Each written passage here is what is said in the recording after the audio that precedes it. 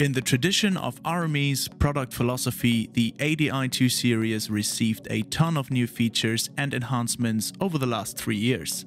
Because we can't list every edition, here are some of our favorites. Number 1. Additional level meter color Amber.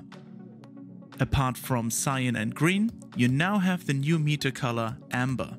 To change the meter color, go to Setup, Options, Display, and then select Meter Color.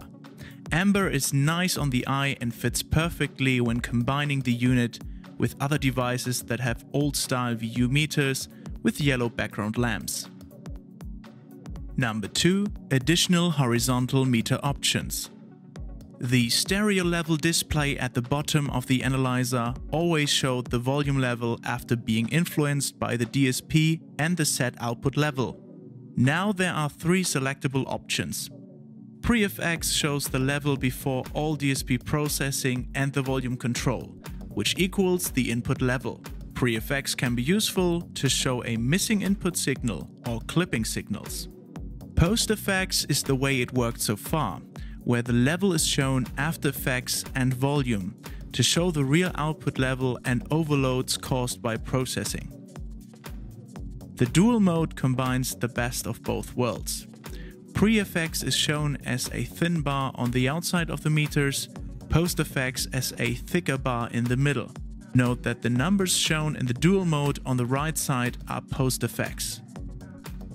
Number 3. Active mono mode is now shown in the lower taskbar. If one of the mono options has been activated, the status is now indicated directly in the lower taskbar. Number 4. Assigning crossfeed and DA filters to the remap keys. The assignment of various functions to the 4 keys on the front of the device was also a firmware update. In the last update, the different crossfeed settings and the 5 filters of the DAC can now also be assigned to these keys. In total, 40 commands are now available for remapping under Setup, Options, Hardware Diagnosis.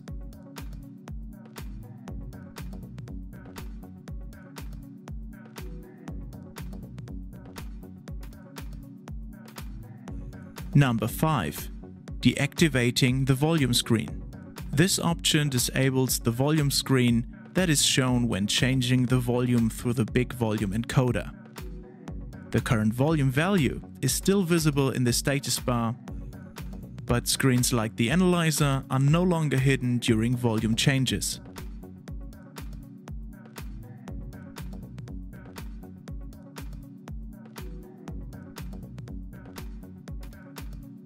Number 6. Faster and quicker vertical autoscroll. The autoscroll activated by continuously pressing the first or second encoder now works much faster and reacts much quicker. Number 7. New total reset. The combination of pressing encoder 1 and 2 plus the volume key while turning up the unit erased all settings except the EQ curves. With the new update, total reset means a full factory reset, including the user EQ presets.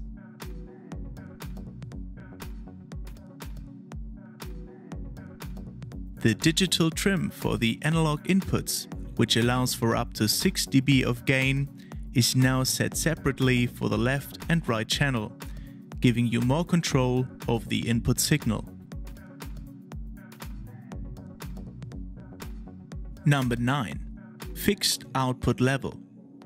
So far, all analog outputs were always adjustable, although independently, by the volume knob. This can now be changed by the ability to lock the analog output level to a specific value. This is done by the entry lock volume in the input-output menu of the analog outputs. With lock volume active, the volume knob can no longer be used to change the output level. The volume adjustment within the menu still works and is used to set the fixed output level.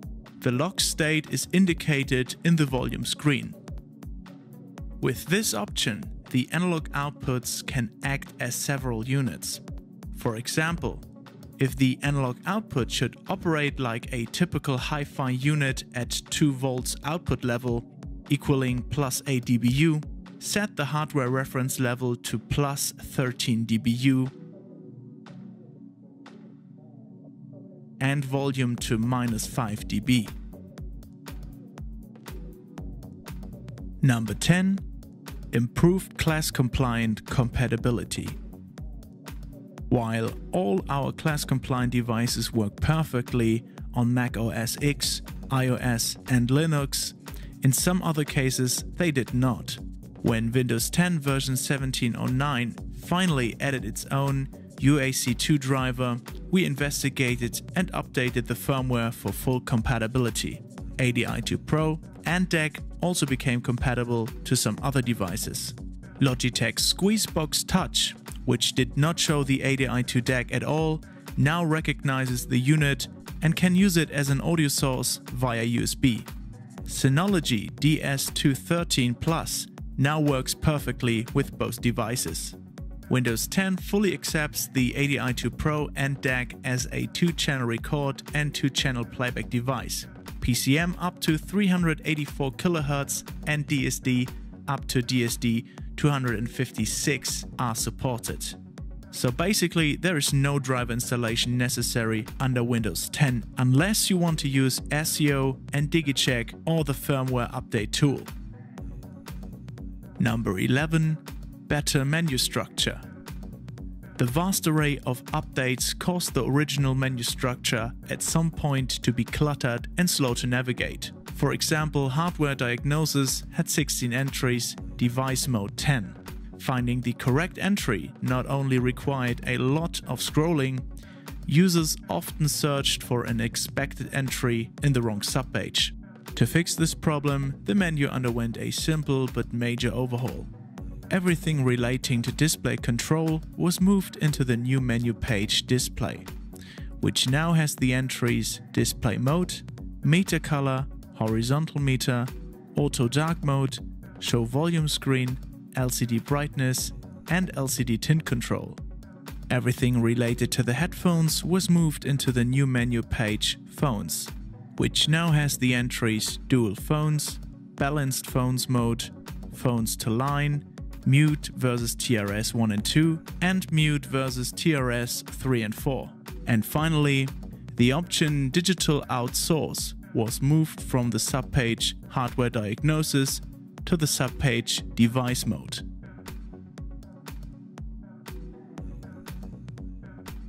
Number 12. Avoid intersample peaks in the sample rate converter. When using the sample rate converter, signals higher than 0 dBFS, so-called intersample peaks, which can typically be up to plus 3 dBFS, result in digital distortion. These distortions occur with all sample rate converter chips known to us. The firmware update gave the sample rate converter 6 dB headroom to address this issue. Number 13. Disabling the automatic DSD over PCM detection. This option turned out to be useful when using the ADI-2 Pro as a measurement front-end and generating extreme high frequencies, but is nothing to worry about if one is just listening to music. The setting can be found in Setup, Options, Device Mode, DSD Detection.